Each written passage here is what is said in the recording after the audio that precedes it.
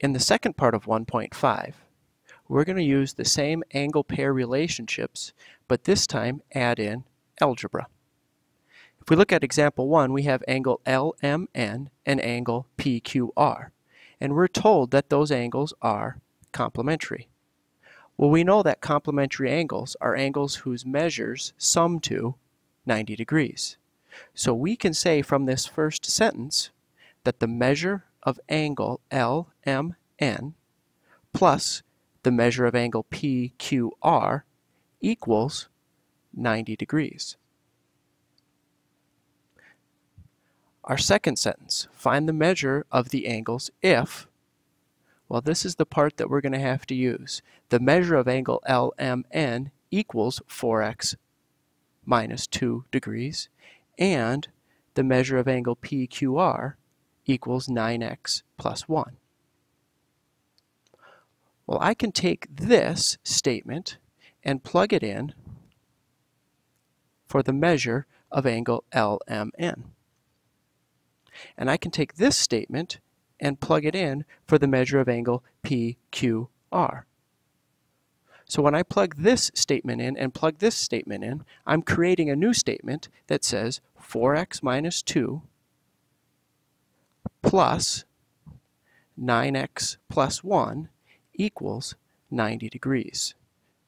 So I can create this second statement by substituting these two into my original equation. Now, after I've substituted, I can do my algebra and solve for x. Combine my like terms. Negative 2 plus 1 gives me negative 1. Add 1 to both sides. Divide both sides by 13.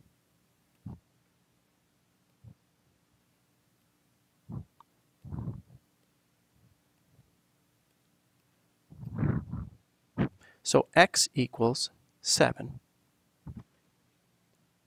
But if I reread my problem, I need to find the measures of the angles.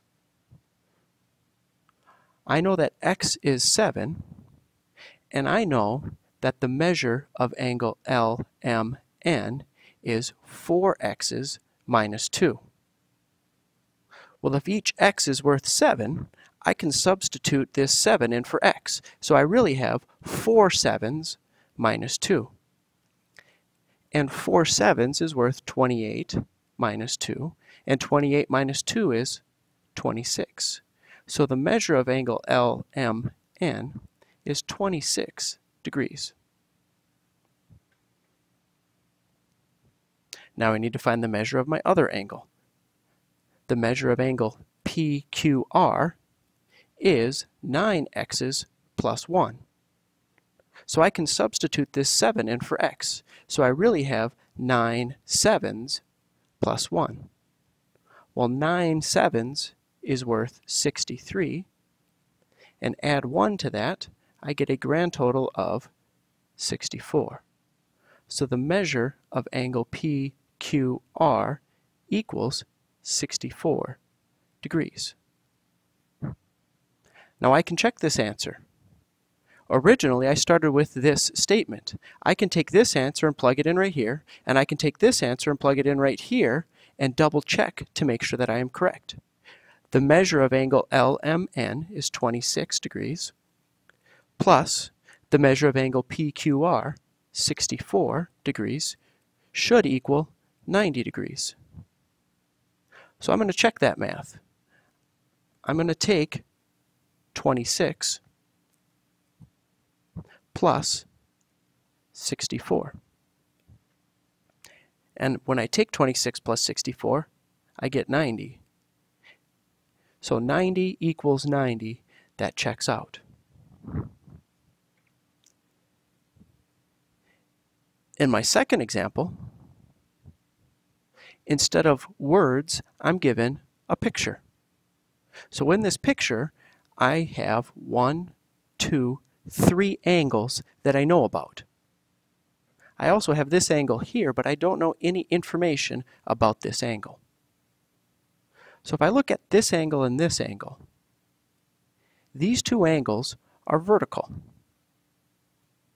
And if I look, I have a y in this angle and an x in this angle. And in a problem like this, I don't want to combine my x's and my y's. So I'm not going to use these two angles. I also have these two angles. Now these two angles are adjacent. They share a vertex and a side. They're supplementary. They form a straight line. And they're a linear pair. So I know that this angle plus this angle has to be 180 degrees.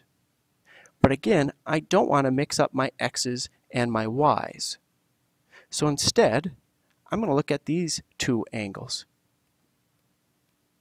These two angles are adjacent. They share a vertex and a side.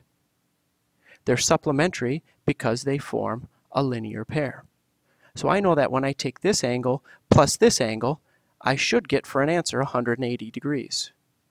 So I can take 6x minus 10 degrees and add in 2x plus 30 degrees, and for an answer get 180 degrees. I knew that these two formed a linear pair, so they were supplementary. And the reason I picked these two angles and not these two angles is because both of these angles involve an x. And the reason I want to pick x's is so I can combine like terms.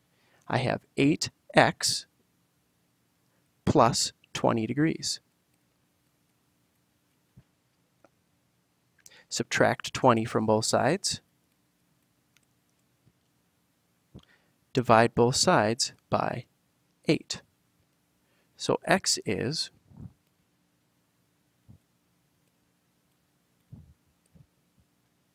20.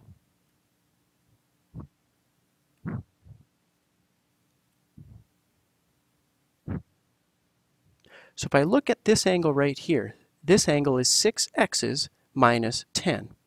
Well, if each x is worth 20 degrees, this angle right here is 6 20s minus 10. So this angle has to be 110 degrees. And this angle is 2 x's plus 30. So I have 2 20s plus 30. 2 20s plus 30 more degrees gives me 70 degrees, which works out because these two angles are supplementary. Now if I look at my directions, I need to solve for x and y. I've solved for x, now I need to solve for y. So I need to go back to my picture. These two angles are also supplementary. So I know that when I take this plus this, I need to get 180 degrees. So 2y plus 70 degrees is going to give me 180 degrees. I can use this y now that I know the value of this angle. Subtract 70 from both sides. Divide both sides by 2. I'm left with y equals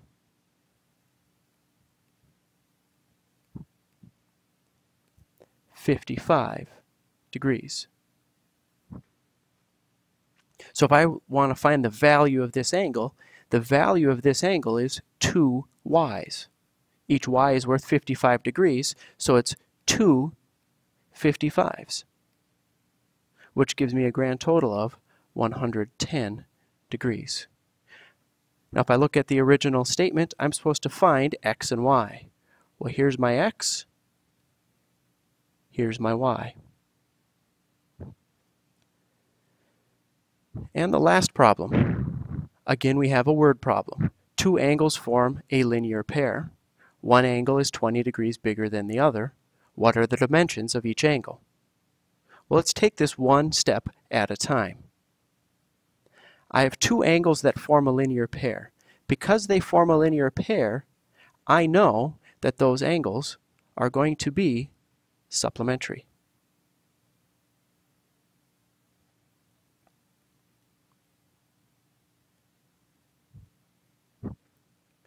And I don't know what these angles are, so I can pick any two variables for these angles. In this example, I'm just going to pick A and B. So from this first sentence, I know that A plus B has to equal 180 degrees.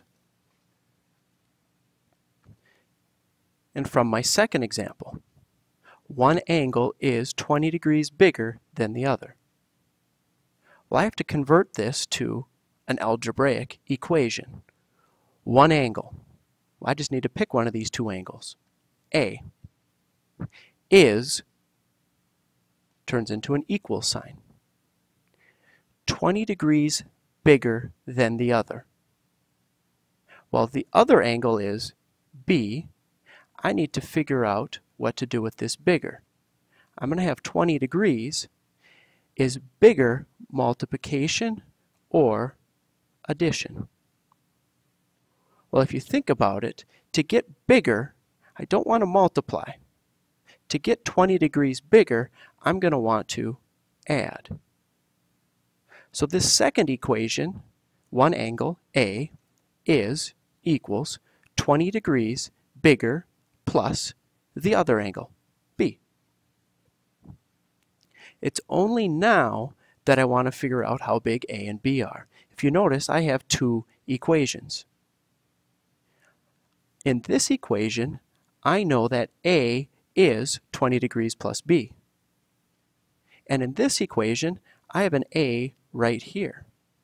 So I can take my second equation and substitute into my first to create a new equation.